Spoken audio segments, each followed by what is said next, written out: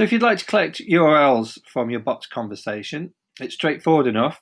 The important thing is that you add an appropriate interaction. You'll know that from your choice of interaction types, you've got several choices, your basic one being the bot statement. But here, we're going to collect URLs. So choose URL extraction. Notice that the tab is clicked on. This means that the user will be able to see that they've typed the URL correctly, because it will be highlighted when we get to that point. You'll see what I mean shortly. I'll demonstrate it. So this is the interaction. The message would be something like, thanks, please leave the URL below.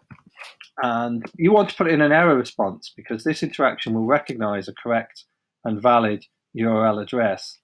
So if something's gone wrong, you've got a chance to pick that up here. Oh dear. Does not seem to be a valid. So that's the interaction. Let's just link it up to the question, would you like to leave your URL? So if the response contains yes, then we'll go to this one we've just created. Now I'm going to test these interactions, but notice up here we have the highlight extracted data button.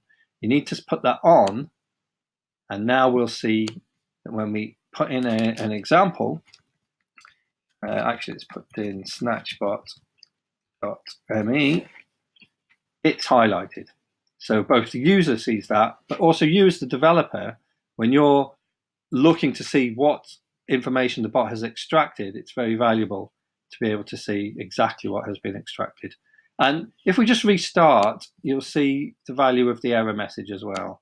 So in this case, I'll just put any old rubbish. And oh dear, that's not valid and it's not highlighted.